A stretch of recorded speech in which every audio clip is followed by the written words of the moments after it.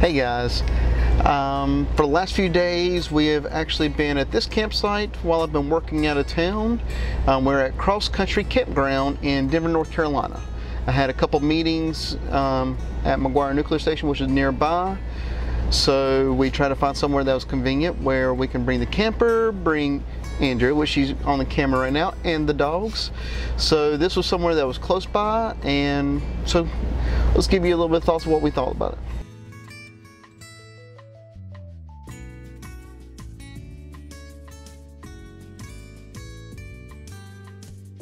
So Cross Country Campground is a RV resort. Here we paid $38 a night, and that was with our Good Sam's discount. Regular price is $41. This includes full hookups for water, sewer, and electric. So we had everything. This is the first time we've actually camped and had all of the amenities. We also had a bathhouse and bathroom nearby. There is a pool for kids.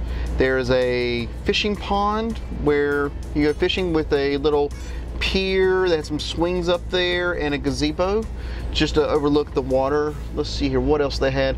They had some tent camping sites where they were not electric, but they were very nice and level sites. And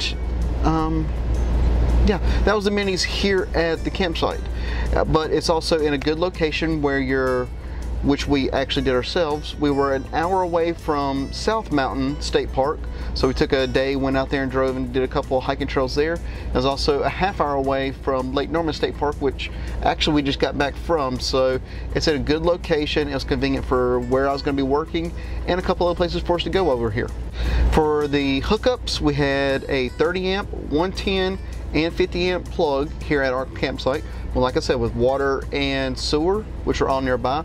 We had a picnic table, but there was no like hooks for hanging a lantern or hammocks. We did not have a fire pit. Some of the ones in the area do have fire pits, but we didn't have one. So we had all of some, but lacking on some other things. So I've talked a little bit about the things that we did like. Here's some things we didn't like. For one, we never used our picnic table, even when we was going to film today.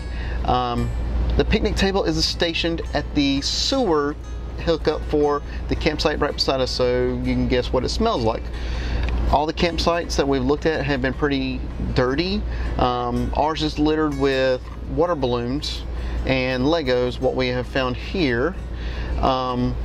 Dogs, we have a lot of people in the area where we are who basically don't follow the leash rule for the campsite, have their dogs running around everywhere. So we've had our neighbor's dog, a couple spots down, come around here, terrorize our dogs while they're in here trying to be good. They're running around outside and tormenting them.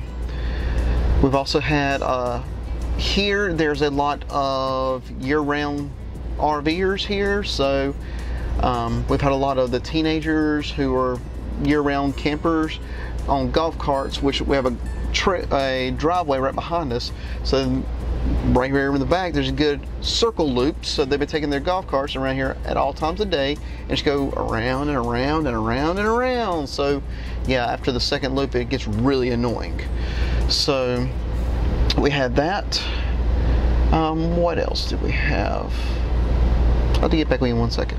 Oh yes, here there is no shade. We basically had our air conditioner running most of the time here because it's in complete sunlight, and also the campsites are very close together. So for us that's a real turn off because we prefer the state parks where you're a little bit more secluded. The campsites aren't always stacked on each other. Was actually laying in bed last night and was hearing more RVs coming up beside us and getting into their spots, and that's because they're so close together. A couple of things that are here that we haven't taken advantage of, and that's because it's not in our interest or we don't have time for it, and that was a miniature golf 18-hole course, an arcade, a playground play area, and there's a lounge. A lounge, that's right. Whenever you go into the office, there's actually a lounge area just to the left of it where you can sit there and relax, but that's all the way at the very entrance of the park, and we're at the very back of it. And probably one of the reasons why we looked at this place, not just for the cost, but for one other thing, and that was the Wi-Fi. we actually, with me at work, Andrew was intending to do some other things that would involve on the computer, and it said Wi-Fi over the entire park. No, not where we are.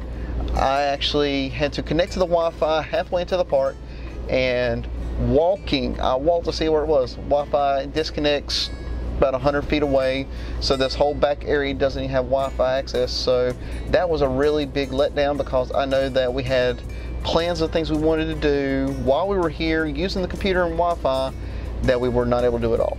So when it comes to our thoughts on Cross Country Campground, we probably would not come back. There's a couple other campgrounds very close by where if I need to come back for meetings and Andrew wanted to come with me, we'll bring the camper, we'd probably go check those out first. If you have kids where you'd be using the amenities that are here, like I said, the pool, miniature golf, the arcade stuff, then it probably would work for you, especially if you don't mind the close proximity to other campers. But for us, we prefer being outside, being able to hike.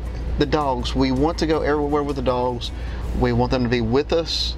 We don't want to leave them in the camper where they're all alone. So definitely, if we have a preference, we're going to stick to state parks or places where we can still do those same things and have them with us. So pretty much cross country, it had its good things. Like I said, proximity to everywhere. It's in a very good location. It's not the campground for us. So if you have any questions about Cross Country Campground, or if you've been here, let us know down in the comments section. But thanks for joining us.